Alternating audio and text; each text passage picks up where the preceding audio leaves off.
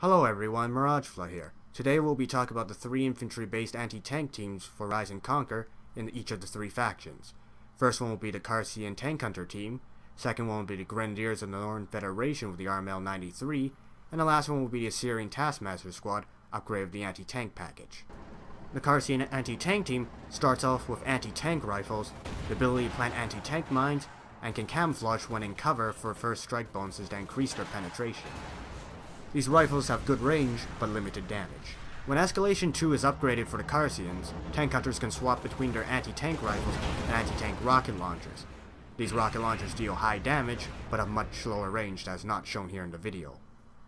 Depending what weapons the tank hunter team is using, the squad gets 2 different abilities. With anti-tank rocket launchers, they can immobilize enemy armor at short range. When using anti-tank rifles, they can cripple the sight of an enemy vehicle for a period of time, which also reduces its effectiveness. The range is also much higher on this ability compared to the immobilization ability.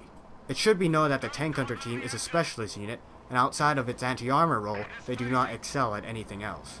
Furthermore, their high manpower cost, along with reinforced, makes them bleed easily if they're caught in the open, especially by other infantry. For the Northern Federation, Grenadiers need to be upgraded with anti-tank missile launchers. However, when they are upgraded, they put out very high DPS with accurate missile fire.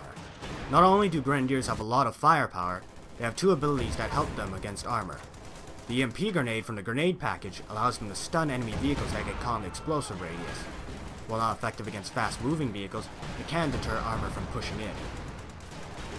Furthermore, Grenadiers have an inbuilt ability called Mark Target that makes the enemy unit take additional damage from all sources, making Grenadiers a very powerful support unit for the rest of the Federation line. For the Assyrians, infantry-based anti-tank is found on the Taskmasters, who are their mainline infantry.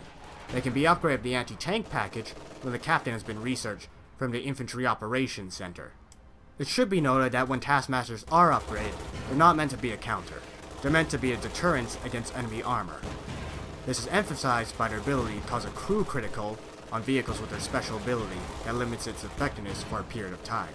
Furthermore, Taskmasters are more numerous than Grenadiers or Tank Hunters due to their role as mainline infantry.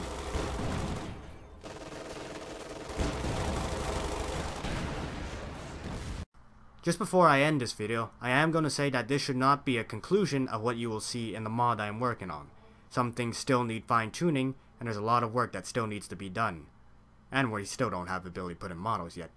But anyways, this is Miragefla, signing off.